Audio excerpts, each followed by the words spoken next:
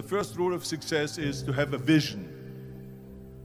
You see, if you don't have a vision of where you go, and if you don't have a goal where you go, you drift around and you never end up anywhere. It's like you can have the best ship in the world, you can have the best airplane in the world. If the pilot or the captain doesn't know where to go, it would just drift around. It would not end up anywhere, or most likely in the wrong place. So I was very fortunate that I stumbled onto my vision. I mean, as you know, I was born in 1947 in Austria after the Second World War. And I didn't really like Austria when I grew up.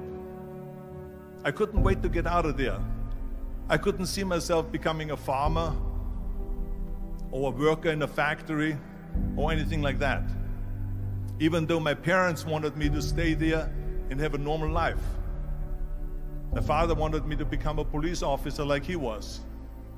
My mother wanted me just to stay there and marry a girl with the name of Heidi, hopefully,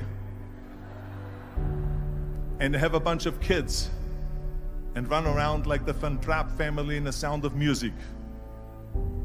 But that was their vision, not mine. My vision was totally different. I felt that I was born for something special, for something unique, for something big.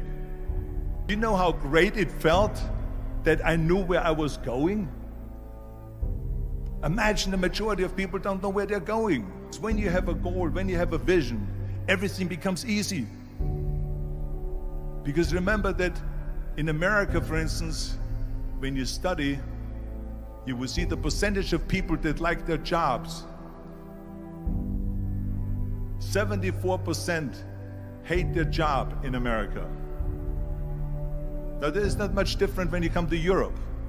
The majority of people don't like what they're doing because they're really not doing it because they didn't have a goal and they followed this goal. They just aimlessly drift around, and then all of a sudden there's a job opening, so they get that job because you have to work. But then when you work, it's a chore. It's work. It's not fun. So if you think about, only a quarter of the people really enjoy what they're doing in life. That is unbelievable if you think about it. So I felt so blessed that I knew what I was doing. It's like a medical student that studies and knows he wants to become a doctor. You know where to go. So I knew where to go. So people always ask me, when they saw me in the gym in the pumping iron days, they say, why is it that you're working out so hard? 5 hours a day, 6 hours a day, and you have always a smile on your face. The others are working out just as hard as you do, and they look sour in the face. Why is that? And I told people all the time, I said, because to me, I'm shooting for a goal. In front of me is the Mr. Universe title. So every rep that I do gets me closer to accomplishing that goal, to make this goal, this vision turn into reality. Every single set that I do, every repetition, every weight that I lift will get me a step closer to turn this goal into reality. So I couldn't wait to do another 500-pound squat. I couldn't wait to do another 500-pound bench press. I couldn't wait to do another 2,000 reps of sit-ups. I couldn't wait for the next exercise, for the next half hour of posing and all the kind of things that you have to do to be a champion. And with the age of 20, I went to London and I won the Mr. Universe contest as the youngest Mr. Universe ever. And it was because I had a goal. So let me tell you something, visualizing a goal and going after it makes it fun. You got to have a purpose no matter what you do in life. You got to have a purpose. So that's rule number one, have a vision. Rule number two is, don't listen to the naysayers. Don't listen to the naysayers.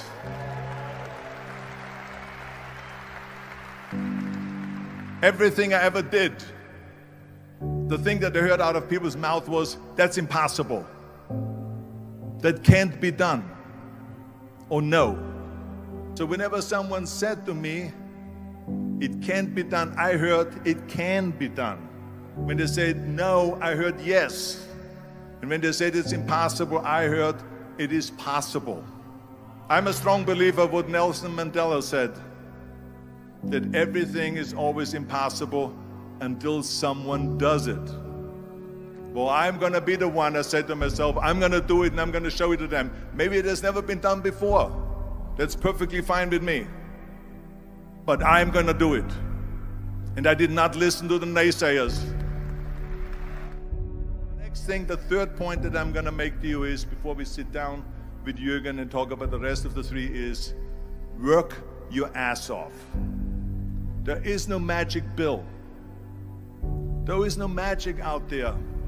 You cannot get around. You have to work and work and work. And it drives me crazy when people say that they don't have enough time to go to the gym for 45 minutes a day and work out. Or to do something for 45 minutes to an hour a day to improve. If it is physically improve or if it is mentally to improve. Imagine you read 1 hour a day about history. How much you will learn after 365 hours in 1 year. Think about if you study about the history of musicians, of composers, how much you would know.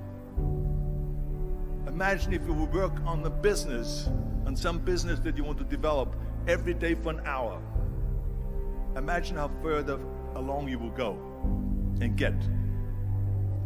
So it drives me nuts because when people say we don't have the time, we have 24 hours a day.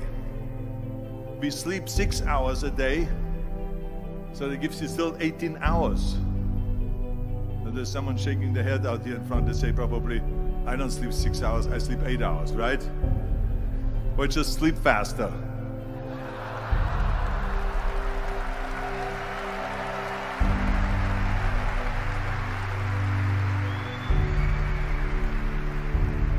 So we have 18 hours a day. The average person works around 8 to 10 hours. So let's assume it's 10 hours, so we have 8 hours left. Then you travel around an hour a day, maybe 2 hours a day. So now you have still 6 hours left. So what do you do with these 6 hours? What do you do with these 6 hours? Then we eat a little bit, then we schmooze a little bit, talk a little bit to people and all that stuff. But you can see how much time there is available if you organize your day.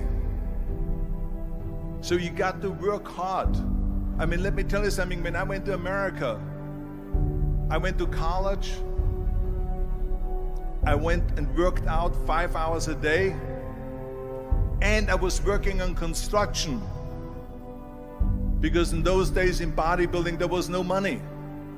I didn't have the money for food supplements or anything. So I had to go to work. So I worked on construction.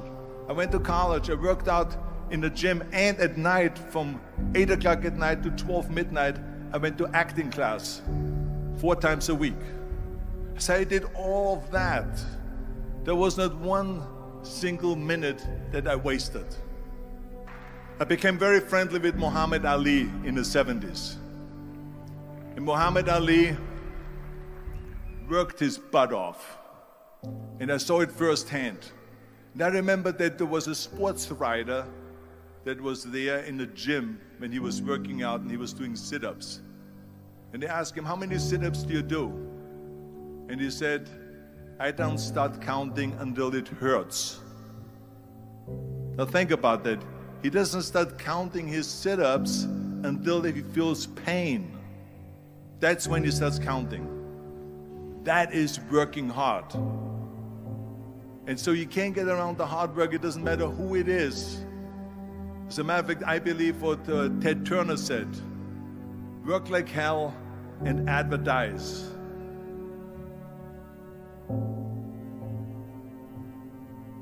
You get it?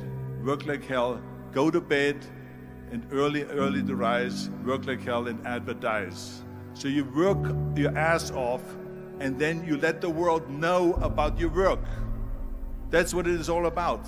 Let people know. If you have a company, if you have a movie, if you do a sports, work your ass off, but then advertise and let everyone know. I hate Plan B. And I tell you why. Because we have so many doubters, as I've said earlier, the no-sayers. We have so many of those people that say no, and you can't do it, it's impossible. That is okay, because we just turn off, as I said earlier, and we listen and we hear the no being a yes. You can't do it, you can do it, and all of that. So that is possible to do that amongst all the negative people around you. But when you start doubting yourself, that's very dangerous. Because now what you're basically saying is that if my plan doesn't work, I have a fallback plan, I have a plan B. And that means that you start thinking about plan B, and every thought that you put into plan B, you're taking away now that thought and that energy from plan A.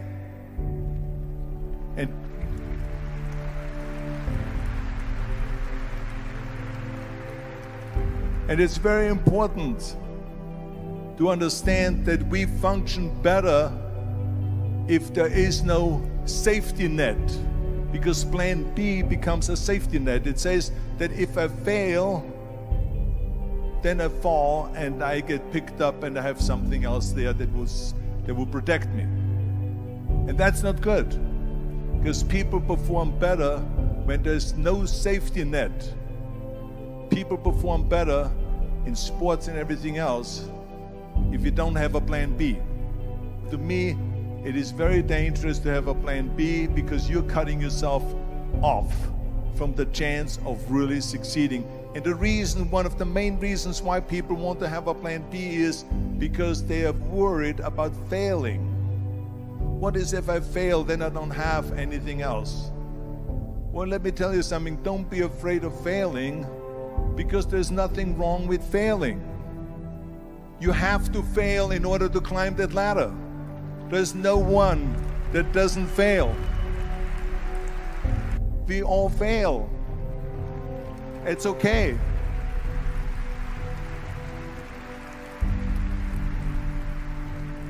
What is not okay is that when you fail, you stay down. Whoever stays down is a loser. And winners will fail and get up, fail and get up, fail and get up. You always get up. That is a winner. That is a winner. Hey, we all lose. We all have losses. This is okay. And this is why I say don't be worried about losing, because when you're afraid of losing, then you get frozen. You get stiff. You're not relaxed. You got to be, in order to perform well in anything, if it's in boxing or if it is on your job or with your thinking, is only happening when you relax. So relax. It's okay to fail. Let's just go all out and give it everything that you got. That's what it is all about. So don't be afraid to fail. This is one of my 6 rules to success. You can only feel complete as a person if you think about what can you do for your fellow member around you that maybe needs help. I felt like that. Everyone has a different motivation why you get into that.